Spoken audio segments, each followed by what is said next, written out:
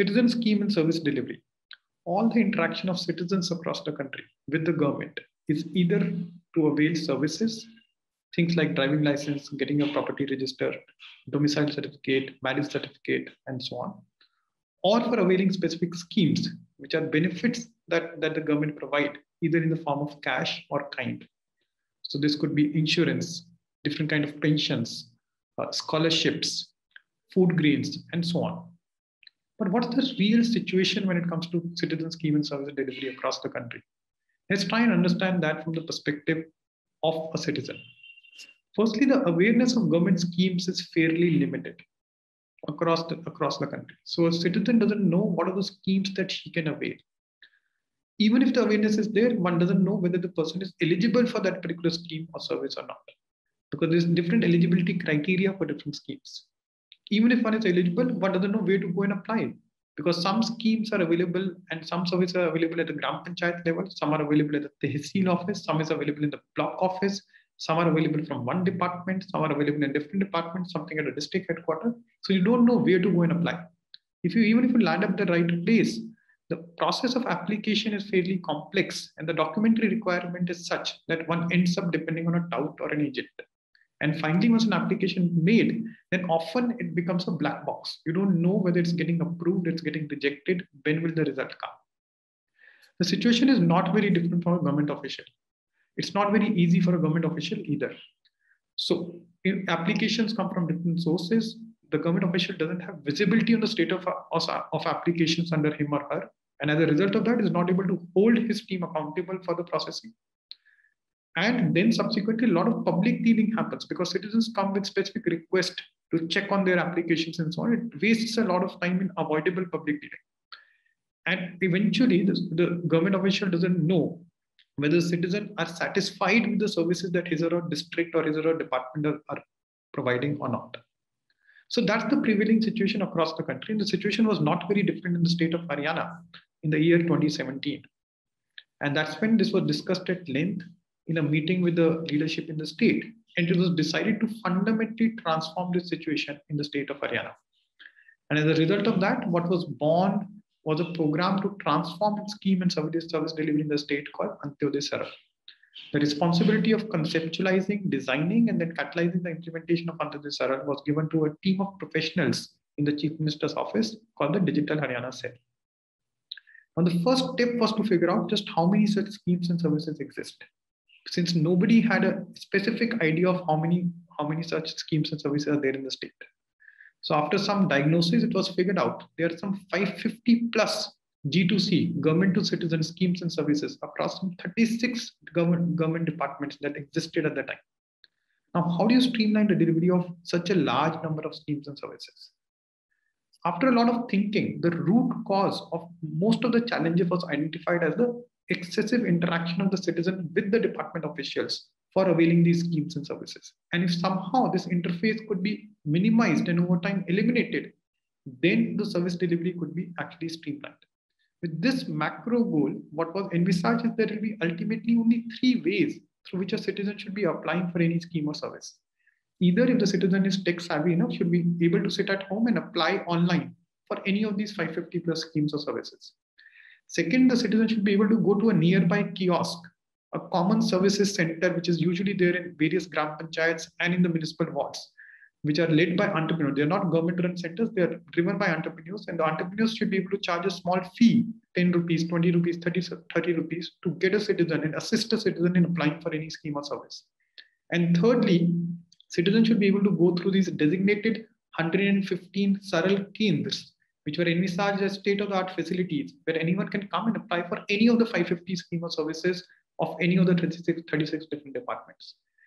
For these 3 touch points to be enabled for the citizens, it was extremely important that all of these schemes and services come on one common integrated online platform. Right? So with this broad strategy, work began in mission mode in 2017 on 2 fronts: on creating this online platform where everything is integrated, and secondly, on streamlining the citizen touchpoints. First, talking about the online platform. After initial diagnosis, it was figured out that the technology maturity of different schemes and services is very, very different. There were a large number of schemes and services which were completely offline. Everything from application to processing to final delivery was happening on pen and paper. There were some services which had a backend database. Everything was happening offline, but a database was maintained online. There were several of them which were partially online. The application would come online. Sometimes the final certificate would be delivered online, but all the backend processing was still offline. And there were hardly any which were online end to end. Now, what's the typical response in such a situation? The typical answer in the government setup is to kind of say, let's get a private technology company, a technology vendor, which can help in digitizing all of these schemes and services. Now, while that's the straight line answer, the challenge is that it reduces the ownership of the government departments. It becomes a project or a program of that company as opposed to something that's owned by the government departments. So therefore, a lot of time was spent to see, is there something within the government that can be leveraged for this? And that's when the team landed onto something called Service Plus. It was an architecture or a framework that was owned within the government at the National Informatics Center or the NIC. And the idea was to say that everything that's already online should just seamlessly integrate with the Service Plus platform. So we don't do away with the legacy systems, we retain them, we just integrate them with this common platform. And things which are offline, schemes and services which are offline, that we should be able to quickly configure them onto this platform. So Service Plus was identified as that anchor for creating the Antyodaya Saral platform. And then a large team was created.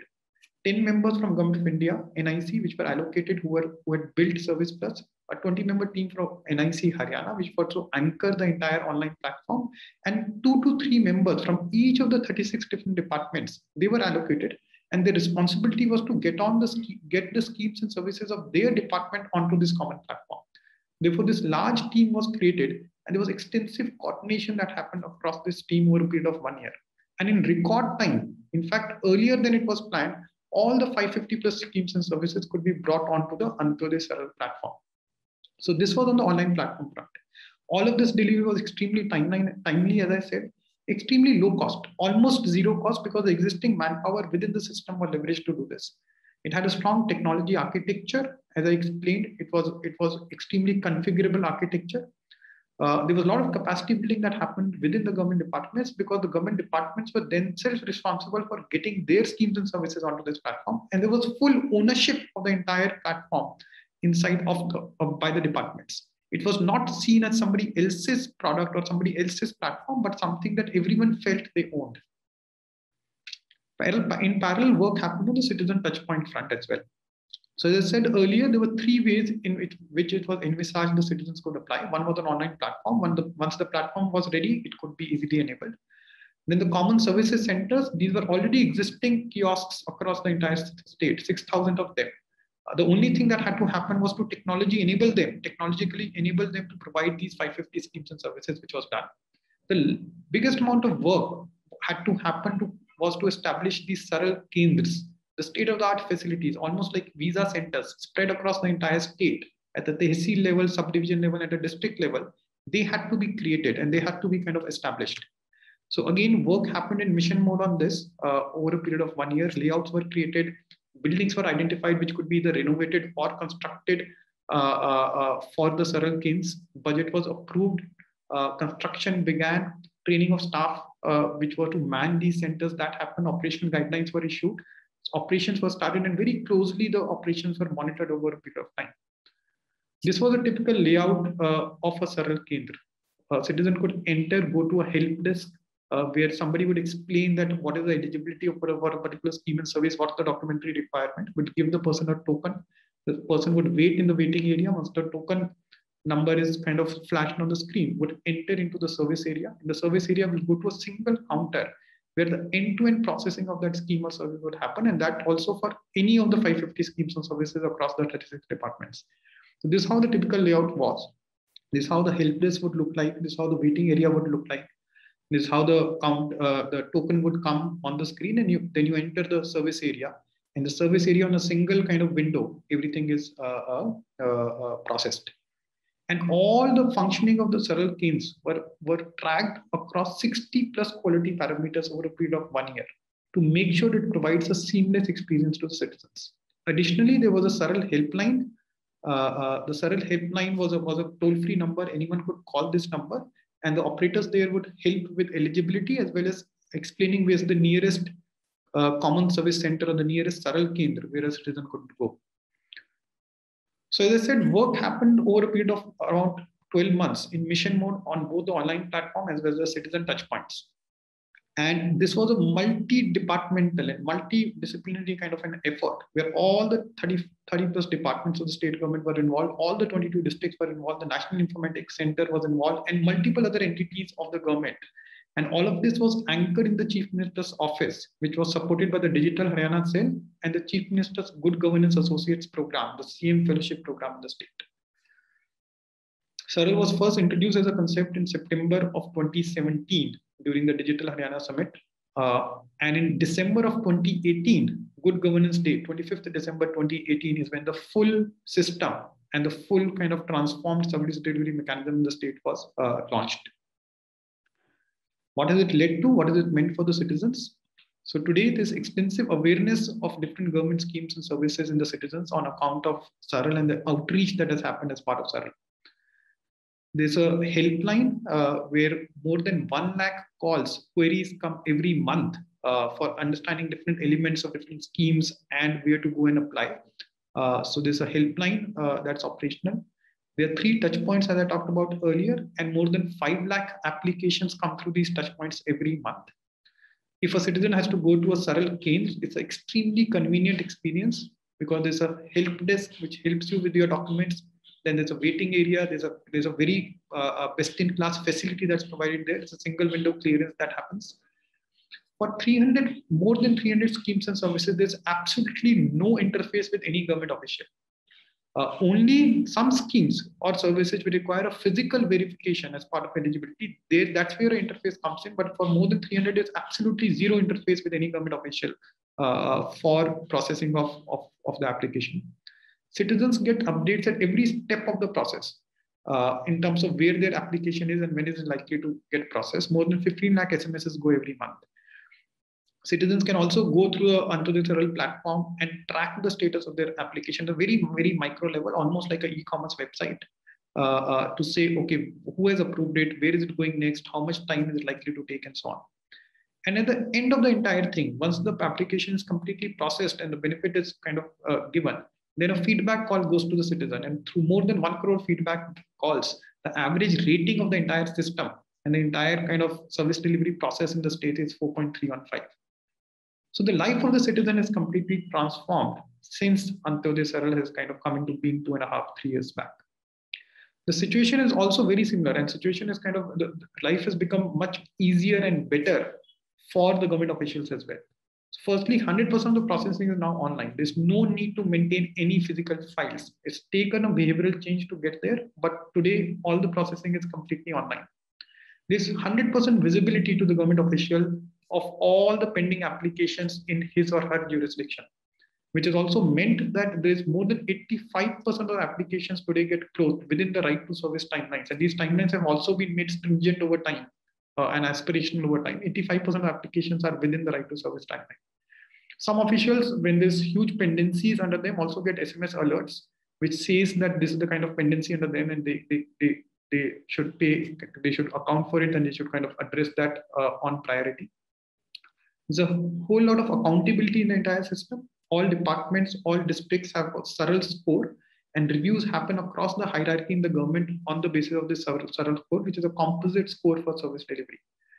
And this significantly reduced public dealing, avoidable public dealing for officials on the ground, because there's a automatic grievance redressal system through which any grievances related to service delivery are handled online. So the public dealing has significantly come down. So the life of an official in Haryana also looks much better today than it was in the pre-Saral days. Both these impact, the impact on the citizen as well as the impact on the officials, is also reflected in numbers. So there are many, many schemes and services for which applications, the beneficiaries have become 2x or 3x after the introduction of, after the process has been simplified to this extent. As I said earlier, 85% of the applications get processed within the right to service timeline. There have been 4.6 crore applications that have come since Saral has become active. Many schemes and services have seen half the processing time reduced by half. Many have seen processing time reduced by 1/3. So data also backs the experience that is seen on the ground when it comes to scheme and service delivery. What more?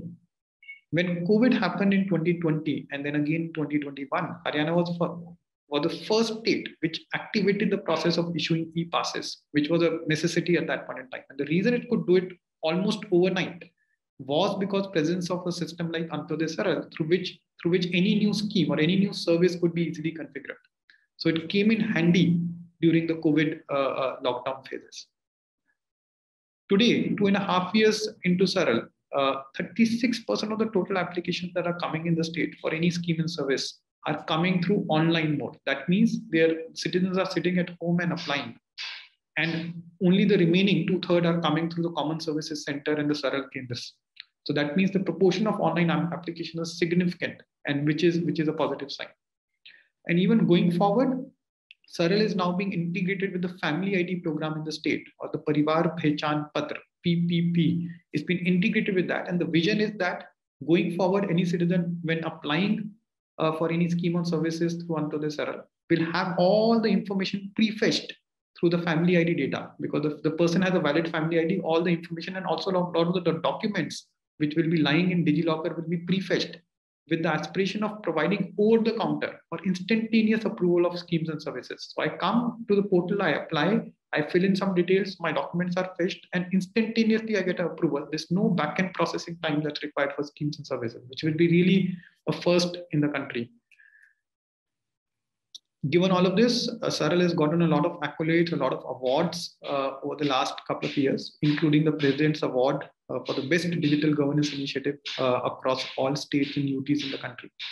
But more importantly, it has really brought ease, convenience in the lives of citizens in the state.